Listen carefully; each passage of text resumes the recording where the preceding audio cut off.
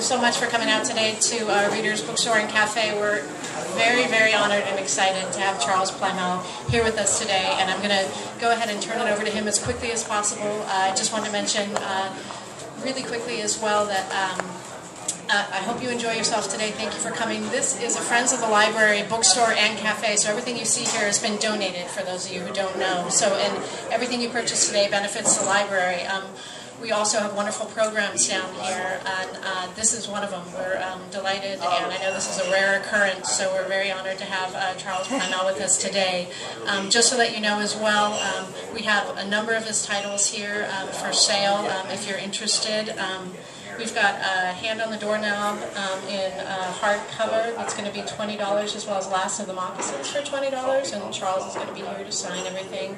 We have a number of other selected titles, including Some Mother's Son, and another copy of Eat Not Thy Mind. Those are going to be $10 as well. So please feel free. And we've got another last minute and a signed broadside as well. That looks beautiful. So. It's got posters. And posters. So there are just a number of goodies up here. So everything's in forbid apparently. So this is exciting. And it looks as though we have a lot of friends and admirers in the room, but I'll just go ahead and announce graciously again. Thank you for coming, Charles. Charles Plymell, as you all knows, one of the great figures of the North American literary underground. He's howled out of the Kansas plains with the likes of Michael McClure, Bruce Conner, Bob Brannaman, S. Clay Wilson, and various others. And S. Clay Wilson is in the crowd today, so we're very excited about that, although he doesn't want me to announce that. He's also roomed with Neil Cassidy. He's not in the crowd, forget I said that. Neil Cassidy, Ginsberg, Dylan. He's also printed the first Zap for Robert Crumb. So we're very, very honored and delighted to have Charles Plymell with us today. Thank you so much.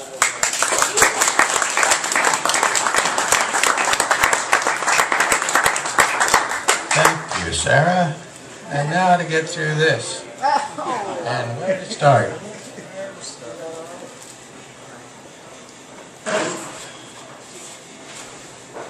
This is, as many of you know, this is my spiritual home, second spiritual home.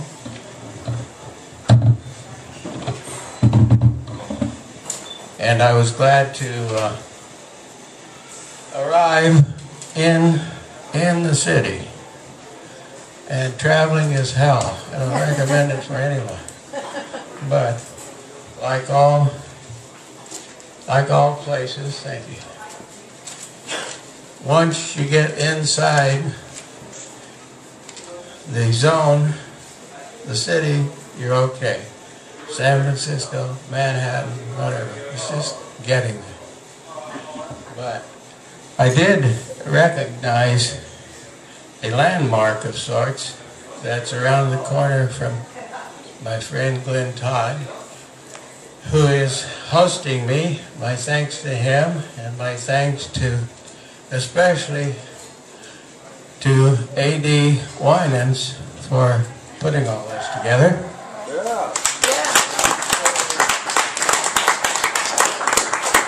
And the Reader's Bookstore for having me, and Friends of the Library, and Dave Bowles, who is here, and helping put all of this together. So this is quite something. I have friends all over. I went by around the corner from Glenn's house last night, and we saw where Mammy Pleasant planted the great eucalyptus trees. And I had written a poem about that earlier in my life. And we went down to Polk Street and had dinner. We used to call it Polk Gulch. Their Hotel Wentley, John Wheeler's, and Foster Fudd's, where I have talked with Ginsberg and Leary over serious. They talked over serious matters. I like to be elegant. I'm trying to compete with McClure, but otherwise, Otherwise, I'm traveling mainly with the help of my friends. Shades of San Francisco. Polk Gulch cowboys roam rough trade streets in juke patrol under high plateaus where witchy eucalyptus trees hold dark secrets like starry-eyed pachucos dreaming in the fog.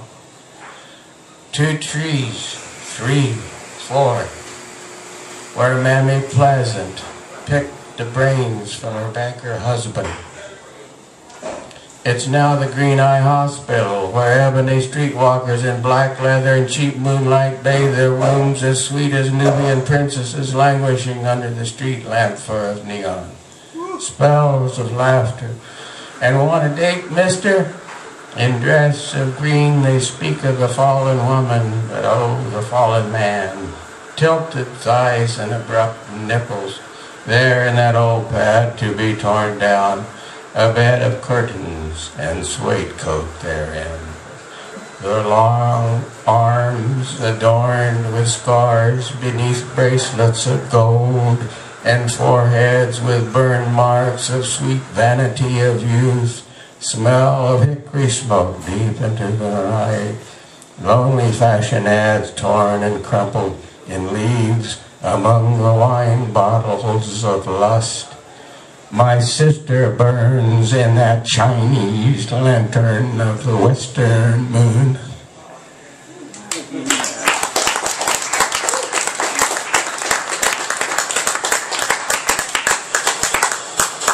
In that same area, 1963, as many of you know, lived on Gough Street with Ginsberg and Cassidy. And at the corner of Post Street and Gough, a Chinaman had a store once called the Golden West Market. The government plans to tear it down. They're crooks, he says. Where I find another place for a store? At 1403 Gough Street, there is a flat which is stored past lives and old baggage left by those who saw too far behind that pearly painted door. Neil now feverishly unloading old boxes of clothes, books, belts, tapes, carrying Anne across the threshold where in the 50s Lavine painted Orlowski's Superman Man. Alan returns to Gough Street as saintly now as ever, chaplain-esque down the sidewalk, and he brings some tapes of Ezra, and I recall Eagle's Eye, wrinkled in stone, sculptured old man, alone with his muse, clarity of light years, wrecked and focused glory of the unfit and unbroken. He's still alive, you say, 82. Then you run around the corner, your hair bouncing up and down, the pawnbroker of all unredeemed problems, as the worst of all possible worlds. And I recall your gentle ways when many lives were crossed upon and set in mind of thee. And the young burst forth untended, blazing trails in long limousine. Long-haired boys run past the house to the Avalon ballroom scene. Popping their eternity, they run past the door, their rock and roll boots more run over than before. Past the 52 MGTD Classic Billy Batman Yarmark just gave me. Reality came from comics so fast that Zach was coming soon. Like Jesus, oh Janice, and some rock and roll like you never heard.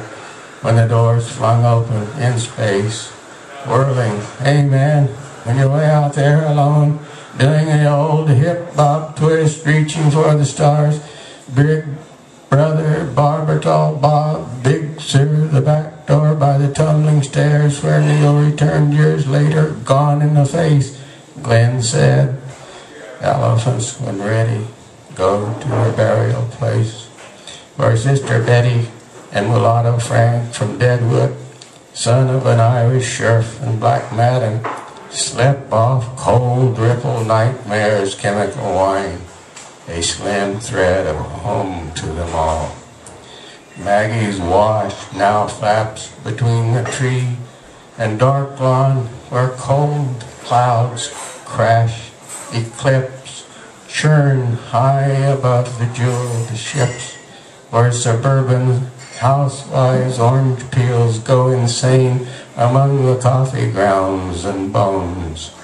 Crawling to the doors, drag in, where choppy sea and fog take down those sails of unrest and throw a torch of amber to the ghosts.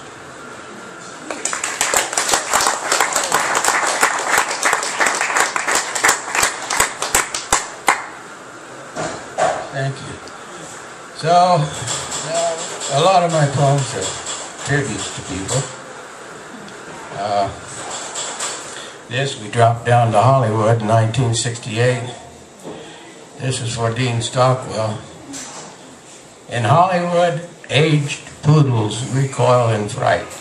Ancient sorority queens chew juicy fruit in Topanga Canyon all night.